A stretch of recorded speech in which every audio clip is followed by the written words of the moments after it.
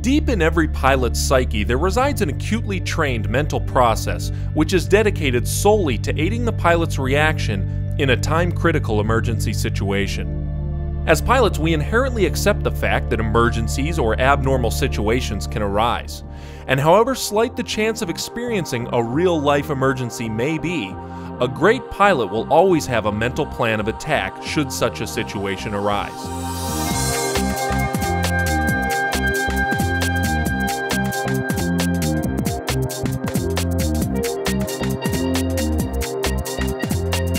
Oftentimes, this plan could evolve from the memory of a checklist or even from the recollection of a thorough pre-flight brief. Regardless, each pilot's individual reaction to any number of abnormal or emergency situations will be predicated on the amount and quality of that pilot's previous training and the breadth of his or her experience as an aviator. On this UND AeroCast episode, we will attempt to tackle the decision-making and procedural steps specific to the Cessna 172 that must combine to give a pilot the best chance of surviving an engine failure and a subsequent emergency approach and landing. Please, as with any UND AeroCast episode, understand that this video is designed to supplement your aviation education, and at no time should you attempt any emergency simulation in an aircraft unless on a dual flight with a certified flight instructor. The objective of a simulated emergency landing is to develop the pilot's accuracy, judgment, planning, procedures, and confidence when little or no power is available. The airplane will be flown from the point of simulated engine failure to where a safe landing could be made utilizing proper emergency cockpit procedures. When an engine fails, the pilot is confronted with a situation known as a forced landing. Because whether or not the engine has completely failed or is experiencing a significant power reduction, the airplane has now reached a point where further continued flight is impossible. The decision-making process and procedural steps that follow the engine failure will be based on the time a pilot has to address the situation.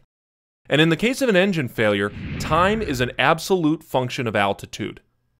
According to Chapter 16 in the FAA's Airplane Flying Handbook, you can assume that from the point of an engine failure, the average pilot reaction time will be about 4 seconds.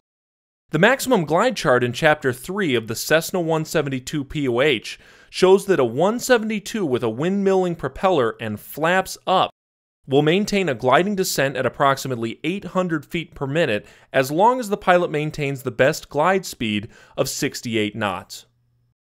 Now, an engine failure can obviously occur at any infinite combination of altitudes and airspeeds.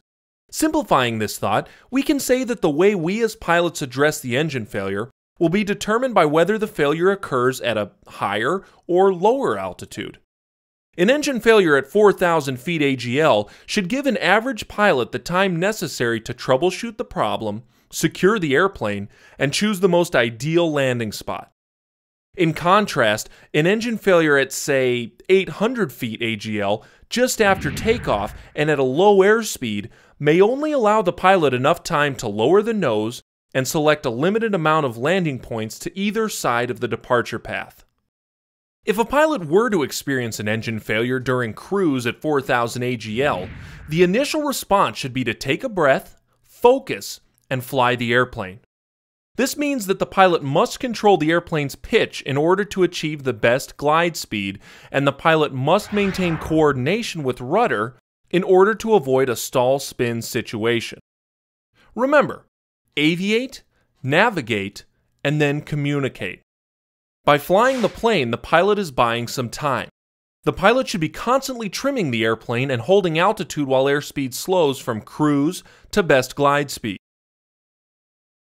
As the airplane continues to decelerate, the pilot must run the memorized engine failure flight checklist specific to the Cessna 172. This initial memory procedure is designed as a quick troubleshoot to help the pilot get the engine restarted.